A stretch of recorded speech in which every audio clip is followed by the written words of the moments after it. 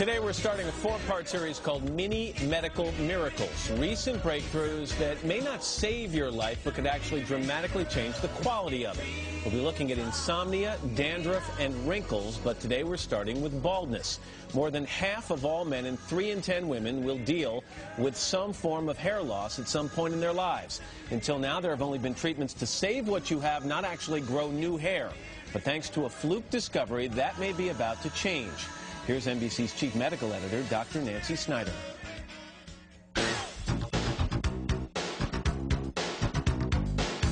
Bald may be beautiful to some, but apparently not to all. Or combating hair loss wouldn't be a $1 billion a year industry. I'm not only the heckler president, but I'm also a client. It has been thought we are born with all the hair follicles we will ever have on our heads, and then they reduce over time.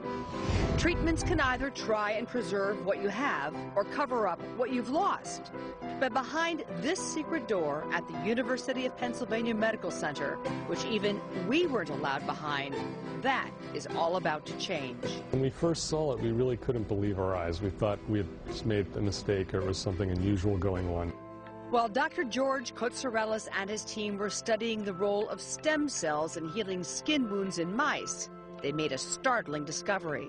They had regenerated new hair follicles in the wounded skin in combination with a special compound. We went back and verified there were new hair follicles forming. These weren't just left over from before or something. They actually were forming just as if they were in an embryo or a fetus. They were developing for the first time in the skin. But a word of caution. Do not try this at home. We don't want people using cheese graters on their heads, so it's really the combination of this injury as well as the compound that's going to be important for developing this. Human trials are not far off, and one company has already licensed the technology from Dr. Kotsourelis' lab. If everything goes perfectly, it's possible that within a few years we'll have something that's available as a new treatment. Hey, Nancy, good morning. Hey, Matt. Okay, I'm somewhat interested in this. So this is a big deal. It's a big deal because it goes to the heart of how we really regenerate our bodies, and it's with stem cells. You hear a lot about Rogaine and Propecia. So explain the difference here. What did they promise to do, and how do they go about doing it versus what they may have captured in this laboratory? Propecia and Rogaine work by stimulating hair growth out of the hair follicle that's there. But if you've lost the hair follicle, nothing's going to grow.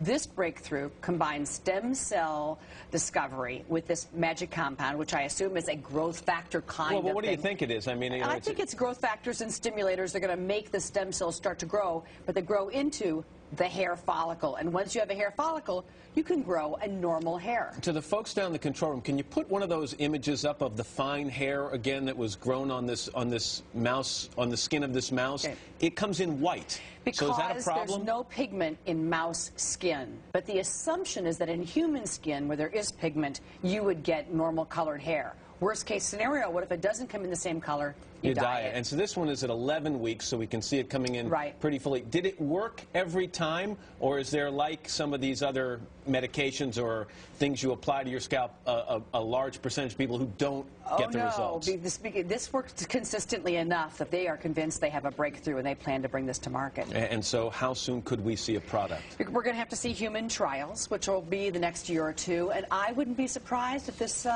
didn't turn out to be on the market in the next 3-4 years, so maybe even sooner. You get hair, you do not have an insatiable appetite for cheese or anything like that? No, and do stay away from your cheese grater. Right, okay. But we're going to be talking about this more and more and more. Stem cells for life-saving stuff, and perhaps not so much for the life-saving stuff, but it comes back to the root of how we grow and repair cells. All right, Nancy, thanks very much. Literally and figuratively. Exactly right. Tomorrow on Mini Medical Miracles, insomnia. Breakthrough in catching some Z's could be in the palm of your hand. Coming up in our next